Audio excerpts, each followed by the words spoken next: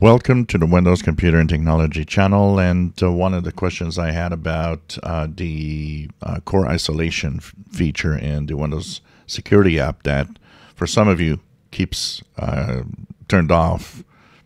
And even if you turn it on, it will turn it off again. And this has to do most of the time with incompatible system drivers. But there's a few questions that came and arose from it, from the interaction on the channel.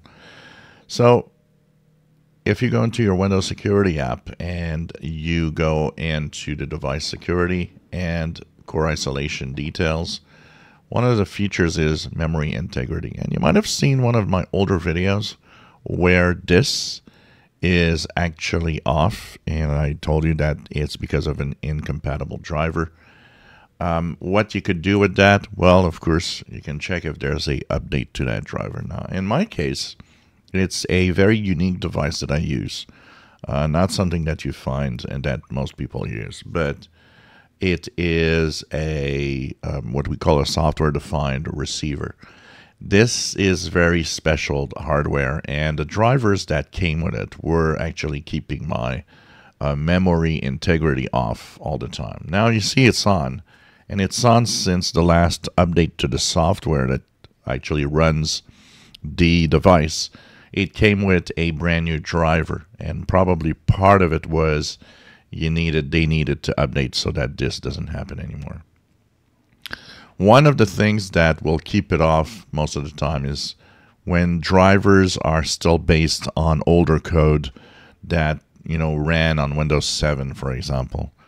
Those are probably never going to be updated again, and what happens is that your memory integrity will probably stay off. You can actually turn it on when it's off, and it's going to go through a cycle of checking compatibility. It will actually tell you what is not working, what driver is the problem. The other question that came is, can it be fixed on its own with either Windows updates? Because we know that drivers do come through Windows updates. It could, definitely. If a driver that is incompatible came through the Windows Update system, then maybe an updated driver would fix this issue and work fine. Most of the drivers that actually do this are often not, like I said, for Windows 10 and 11, because when they're very specific for only new versions of the Windows operating system, usually they are compatible. So what do? Well, one, you can run Windows updates and see if there's updates for the drivers. When you turn it on, it's going to tell you what driver is wrong. You can always go to the device manager and check there for an updated driver of whatever is blocking the system. So you can go, and check, expand the place, go into whatever driver is blocking it. And when you click driver, you have update driver. You can click that and see if there's an updated version that's going to show up. The other thing is going to the manufacturer website. You can go to that manufacturer device. If it's part of your system, what I would recommend is go to the manufacturer of your PC, see if there's updated drivers there. If it's on an older machine, don't expect this to ever work. Most drivers will never have had that compatibility, and that core isolation will be off. If it's off and there's nothing you can do, is it dangerous? Well, technically, it is better that it's on, of course. Is it dangerous? Danger goes a lot with, keeping your system up to date and what you do, which means mitigation is there.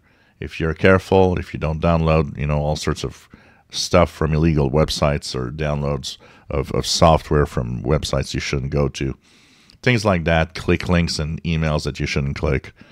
If you are careful, if your system, your Windows system is up to date, the danger is very limited. You are at higher risk of, but no, it's not a huge danger as long as you're actually staying safe and being careful with what you do.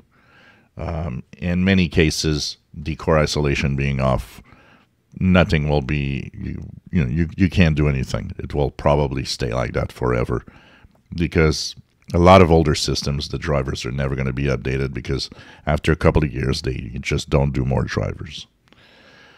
So that's pretty much the thing about it. If it is off, well, don't go overly crazy about it.